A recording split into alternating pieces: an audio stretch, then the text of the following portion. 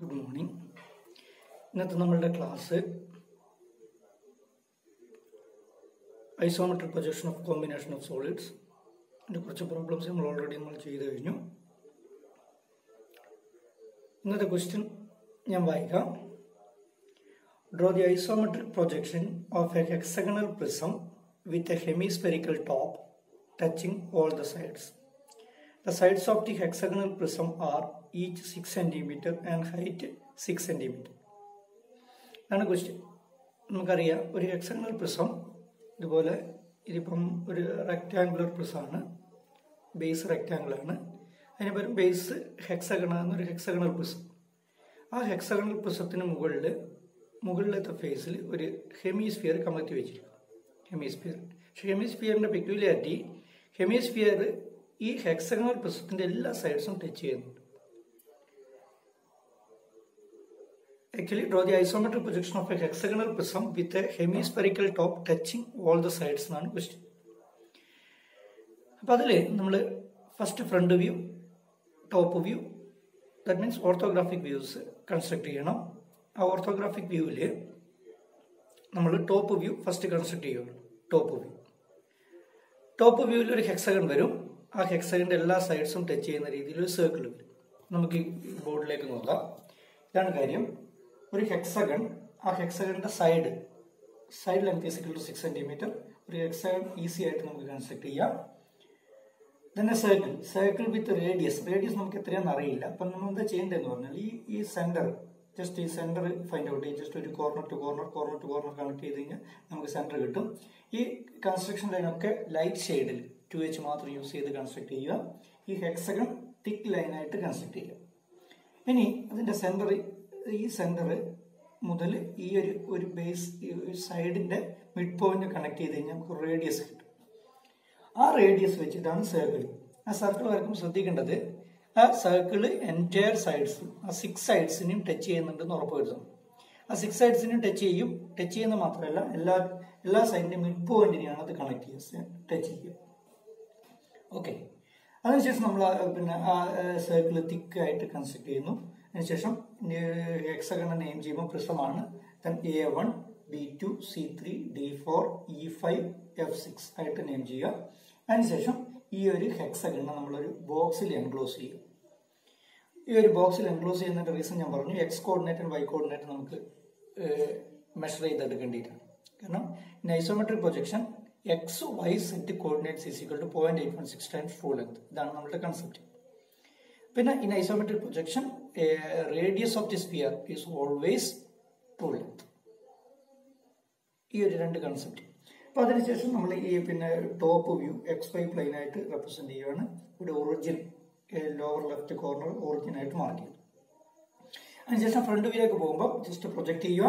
Project ചെയ്ത് കഴിഞ്ഞാൽ നമുക്ക് ഹെക്സഗണിന്റെ ഫ്രണ്ട് വ്യൂ നമുക്ക് മാർക്ക് ചെയ്യാം. ഇപ്പം 1 ഇവിടെ പ്രൊജക്ട് 1' കിട്ടി. 1 to A 6 cm എന്നറിയാം. നെക്സ്റ്റ് FB, ഇവിടെ FB 6 2 ആണ്. അപ്പം ബേസിൽ 6' 2' വരും. ഹൈറ്റ് F' B' വരും. അതേപോലെ ബേസിൽ 5' 3' വരും. നമുക്ക് C' കിട്ടും. D പ്രൊജക്ട് ചെയ്ത് ഇവിടെ 4' D'. ഈ ഹൈറ്റ് നമുക്കറിയാം. അപ്പോൾ ഹെക്സഗൺ കംപ്ലീറ്റ് ചെയ്തു. ഹെക്സഗൺ തിക്ക് ലൈൻ വെച്ച് കംപ്ലീറ്റ് ചെയ്തു. അതിനുശേഷം ഇതിന്റെ centre point, ഹെമിസ്ഫിയറിന്റെ centre point project ചെയ്യുക. ഇവിടെ P' കിട്ടും. അവിടുന്ന് റേഡിയസ് എന്ന് പറഞ്ഞാൽ ഇതാണ്. നമ്മളിവിടെ ഒരു കൺസ്ട്രക്ഷൻ ലൈൻ ഇട്ട് കഴിഞ്ഞാൽ ആ കൺസ്ട്രക്ഷൻ ലൈനിന് ഈ സർക്കിൾ കട്ട് ചെയ്യുന്ന പോയിന്റ്, ആ പോയിന്റ് ജസ്റ്റ് പ്രൊജക്ട് ചെയ്തിട്ട് കഴിഞ്ഞാൽ ഇവിടെ റേഡിയസ് കിട്ടും. ആ റേഡിയസിൽ ഹെമിസ്ഫിയർ കംപ്ലീറ്റ് ചെയ്യുക. എന്നിട്ട് XZ പ്ലെയിൻ ആണ് ഈ പറയുന്ന ഫ്രണ്ട് വ്യൂ. അത് റെപ്രസെന്റ് ചെയ്ത് വെച്ചു. ഇത്രയും ആയി കഴിഞ്ഞാൽ നമുക്ക് ഓർത്തോഗ്രാഫിക് വ്യൂ കംപ്ലീറ്റ് ചെയ്യും. ഈ ഓർത്തോഗ്രാഫിക് വ്യൂവിന് ശേഷം നമ്മൾ ഐസോമെട്രിക് സ്കെയിലിലേക്കാണ് പോകുന്നത്. ഈ ഐസോമെട്രിക് സ്കെയിൽ നമ്മൾ ഓൾറെഡി പറഞ്ഞിട്ടുണ്ടായിരുന്നു. ട്രൂ ലെങ്ത്തിൽ നിന്ന് നമുക്ക് ഐസോമെട്രിക് ലെങ്ത് ഫൈൻഡ് ഔട്ട് ചെയ്യാനുള്ള മെത്തേഡ്. അപ്പൊ ട്രൂ ലെങ്ത് ആയിട്ട് നമ്മൾ ഇവിടെ ഈ ഒരു ബോക്സിൽ കിട്ടുന്ന, അല്ലെങ്കിൽ ഈ ഒരു ഫ്രണ്ട് വ്യൂവിൽ കിട്ടുന്ന മാക്സിമം ലെങ്ത് ആണ് നമ്മൾ ട്രൂ ലെങ്ത് ആയിട്ട് യൂസ് ചെയ്യുന്നത്. മാക്സിമം ലെങ്ത് നമുക്കറിയാം ഈ ബോക്സിന്റെ ഈ സൈഡ് ലെങ്ത് ആണ്. അത് മെഷർ ചെയ്തെടുക്കുക. ആ മെഷർ ചെയ്തെടുത്ത് ട്രൂ ലെങ്ത് ആയിട്ട് മാർക്ക് ചെയ്യുക. അവിടുന്ന് 15 ഡിഗ്രി വരെ ഉണ്ടെന്ന്, 45 ഡിഗ്രി അനദർ ഉണ്ടെന്ന് കണക്ട് ചെയ്ത് കഴിഞ്ഞാൽ അതിന്റെ ഐസോമെട്രിക് ലെങ്ത് കിട്ടും. ഐസോമെട്രിക് ലെങ്ത് നമ്മൾ ഫൈൻഡ് ഔട്ട് ചെയ്തു. ഐസോമെട്രിക് ലെങ്ത് ഫൈൻഡ് ഔട്ട് ചെയ്തതിന് ശേഷം നമ്മൾ എന്ത് ചെയ്യാന്ന് പറഞ്ഞു കഴിഞ്ഞാൽ നമ്മൾ അതേ മോഡലിൽ നമ്മൾ ഈ y കോർഡിനേറ്റ് മെഷർ ചെയ്യുക. ആ y കോർഡിനേറ്റും ട്രൂ ലെങ്ത്തിലേക്ക് മാർക്ക് ചെയ്ത് അതിന്റെ ഐസോമെട്രിക് ലെങ്ത് ഫൈൻഡ് ഔട്ട് ചെയ്യുക. അപ്പോൾ x കോർഡിനേറ്റിന്റെയും y കോർഡിനേറ്റിന്റെയും isometric length find out ചെയ്യുക. അതിനുശേഷം നമ്മൾ ഐസോമെട്രിക് പ്രൊജക്ഷനിലേക്ക് പോവുകയാണ്.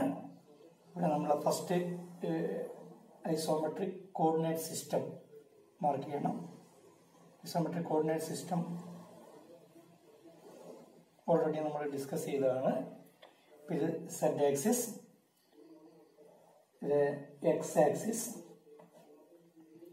then this one y axis. Peculiarity in isometric to represent the isometric coordinate system, the isometric x axis must be inclined 30 degree with the horizontal direction, y axis also 30 degree inclined with horizontal direction, z axis 120 degree out of phase with both the x and y axis. ഇതാണ് concept.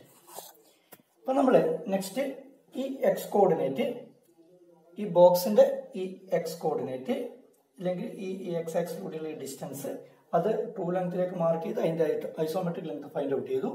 ആ isometric length വേണം നമ്മൾ ഈ along X axis mark ചെയ്യാൻ. അതേപോലെ Y coordinate true ലെങ്ത്തിലേക്ക് mark ചെയ്തു, അതിന്റെ isometric length find out ചെയ്തു. ആ ഐസോമെട്രിക് ലെങ്ത് വൈ ആക്സിസിൽ മാർക്ക് ചെയ്തു. ഇവിടുന്ന് parallel to X then parallel to Y ആയിട്ട് ലൈന് പ്ലോട്ട് ചെയ്ത് കഴിഞ്ഞാൽ നമുക്ക് അവിടെ ഒരു ഈ ഹെക്സഗൺ എൻക്ലോസ് ചെയ്ത ബോക്സിന്റെ ഐസോമെട്രിക് പ്രൊജക്ഷൻ കിട്ടി. ഈ ഹെക്സഗൺ എൻക്ലോസ് ചെയ്ത ബോക്സിന്റെ ഐസോമെട്രിക് പ്രൊജക്ഷൻ. നെക്സ്റ്റ് നമ്മൾ O6 ലെങ്ത് O6 ഇവിടെ നോക്കിയാൽ മനസ്സിലാവും. O6 is equal to O6 ഈ ലെങ്ത് O6 എടുക്കുക. That must be equal to this length. That must be equal to ഈ കോർണറിന് സിയിലേക്കുള്ള distance. That must be equal to ഈ കോർണറിന് 2ലേക്കുള്ള distance. എല്ലാം equal ആയിരിക്കും, കാരണം സിമെട്രിയാണ്. അപ്പം അത് നേരെ ഞാൻ എന്താ അതിന് ട്രൂ ലെങ്ത്തിലേക്ക് മാർക്ക് ചെയ്തു. അതിൻ്റെ 45 degree line parallel line plot ചെയ്ത് കഴിഞ്ഞാൽ നമുക്ക് ഐസോമെട്രിക് ലെങ്ത് കിട്ടും. ആ ഐസോമെട്രിക് ലെങ്ത് ഞാൻ എന്താ ഇവിടെ മാർക്ക് ചെയ്തു. ഈ കോർണറിന് ഇവിടെ മാർക്ക് ചെയ്തു, ഈ കോർണറിന് ഇവിടെ മാർക്ക് ചെയ്തു, ഇവിടെ മാർക്ക് ചെയ്തു. നെയിം ചെയ്യുമ്പോൾ ശ്രദ്ധിക്കുക, ഈ പോയിന്റ് 2 ആണ്. 2, 3, 5, 6 മാർക്ക് ചെയ്തു. നെക്സ്റ്റ് O1 എന്ന് പറഞ്ഞ ഡിസ്റ്റൻസ്, ആ ഡിസ്റ്റൻസ് ട്രൂ ലെങ്ത്തിൽ മാർക്ക് ചെയ്തു. അതിന്റെ ഐസോമെട്രിക് ലെങ്ത് ഫൈൻഡ് ഔട്ട് ചെയ്തു. പാരലൽ പ്ലോട്ട് ചെയ്ത് ഐസോമെട്രിക് ലെങ്ത് ഫൈൻഡ് ഔട്ട് ചെയ്തു. അതിനുശേഷം നമ്മൾ ഇവിടെ മാർക്ക് ചെയ്യും along y axis. That length will become, that point will become 1 and 4. ഇനി നമുക്ക് ഇത് കണക്ട് ചെയ്ത് കഴിഞ്ഞാൽ നമുക്ക് ഇവിടെ ഒരു ഹെക്സഗൺ കിട്ടും. ഈ ഹെക്സഗൺ ആണ് നമ്മൾ ഈ ഓർത്തോഗ്രാഫിക് വ്യൂവിൽ കൺസ്ട്രക്ട് ചെയ്ത ഈ ഹെക്സഗന്റെ ഐസോമെട്രിക് പ്രൊജക്ഷൻ. ഇത് നമുക്ക് വേണ്ടത് ഇതിന്റെ ഹൈറ്റ് ആണ്. ഇപ്പൊ 1 to a ഡിസ്റ്റൻസ് നമുക്കറിയാം, അഗൈൻ 6 ആണ്. ആ 6 സെന്റിമീറ്റർ ട്രൂ ലെങ്ത്തിൽ മാർക്ക് ചെയ്യുക. അതിന്റെ ഐസോമെട്രിക് ലെങ്ത് ഫൈൻഡ് ഔട്ട് ചെയ്യുക. ആ ഐസോമെട്രിക് ലെങ്ത് ഫൈൻഡ് ഔട്ട് ചെയ്തതിനു ശേഷം ആ ഐസോമെട്രിക് ലെങ്ത് വേണം നമുക്ക് ഇവിടെ മാർക്ക് ചെയ്യും എലോങ് സെഡ് ആക്സിസ്. ഈ സെഡ് ആക്സിസ് പാരലലായിട്ട് മാർക്ക് ചെയ്യുക. 1 എന്ന് മാർക്ക് ചെയ്യുക, 2 എന്ന് മാർക്ക് ചെയ്യുക, 3, 4, 5, 6 എല്ലാ പോയിന്റ് മാർക്ക് ചെയ്ത് കഴിഞ്ഞാൽ നമുക്ക് അവിടെ ഒരു ഹെക്സഗൺ, മുകളിലൊരു ഹെക്സഗൺ കിട്ടും.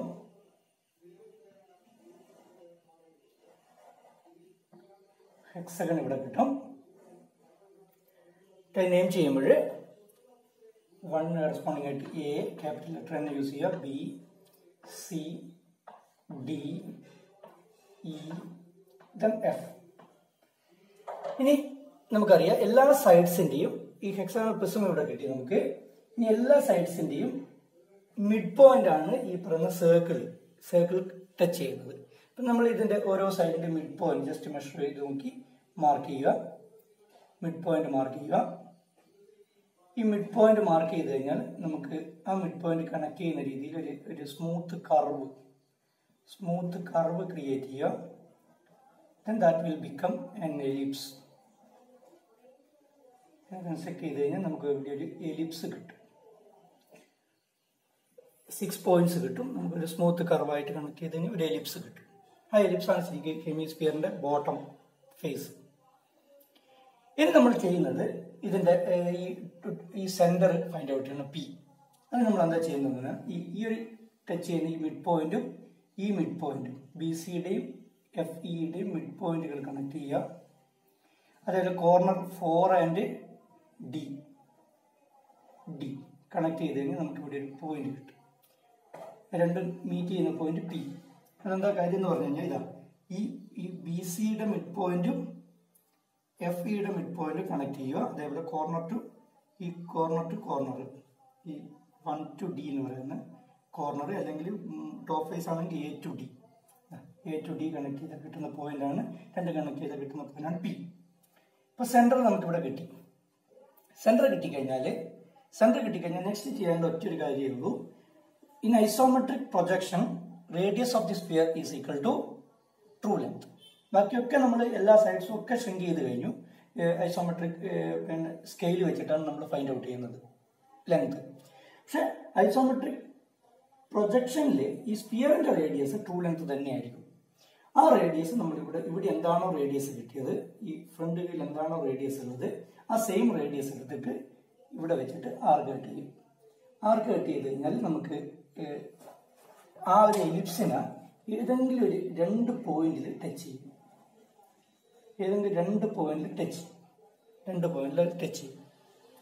അപ്പൊ ആ ടച്ച് ചെയ്തതിന് ശേഷം അതിനുശേഷം വരുന്ന ഈ വിസിബിൾ ആകുന്ന പോർഷൻ മാത്രം നമ്മൾ തിക്ക് ലൈനിലേക്ക് കൺവേർട്ട് ചെയ്യും. അതേപോലെ ഈ സോളിഡ് ഈ ഹെക്സഗണിന്റെ കേസിലും വിസിബിൾ ആകുന്ന പോർഷൻ മാത്രം ഞാൻ തിക്ക് ലൈനിലേക്ക് കൺവേർട്ട് ചെയ്യും. വിസിബിൾ ആകുന്ന പോർഷൻ ഈ ഒരു പോർഷൻ മാത്രം ഞാൻ തിക്ക് ലൈനിലേക്ക് കൺവേർട്ട് ചെയ്യും. ഈ ഒരു പോർഷനൊക്കെ നമുക്ക് വിസിബിൾ ആവും, ഈ ഒരു പോർഷൻ വിസിബിൾ ആവും, up to this point visible ആവും. ഇനി ഇൻവിസിബിൾ ആകുന്ന പോർഷൻസ് നമ്മൾ ബ്രോക്കൺ ലൈനിലേക്ക് കൺവേർട്ട് ചെയ്യണം. അത് ഹെക്സഗണിന്റെ കേസിലും ആ ഹെമിസ്ഫിയറിന്റെ പാർട്ടും നമ്മൾ ബ്രോക്കൺ ലൈനിലേക്ക് കൺവേർട്ട് ചെയ്യും.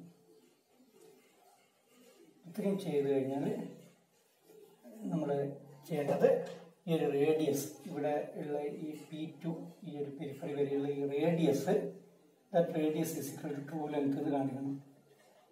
Radius is equal to true length. ബാക്കിയൊക്കെ നമ്മൾ 0.816 ടൈംസ് ഷ്രിങ്ക് ചെയ്യും. ഇതാണ് ഇതിൻ്റെ ഫൈനൽ ആൻസർ വരുന്നത്. എല്ലാവരും ഒന്ന് ചെയ്തു നോക്കുക. നല്ല രീതിയിൽ ചെയ്തു കഴിഞ്ഞാൽ എനിക്കൊന്ന് വളരെ പെർഫെക്റ്റ് ആയിട്ട് നമുക്ക് കംപ്ലീറ്റ് ചെയ്യാൻ പറ്റുന്നതേ ഉള്ളൂ. Okay, thank you all.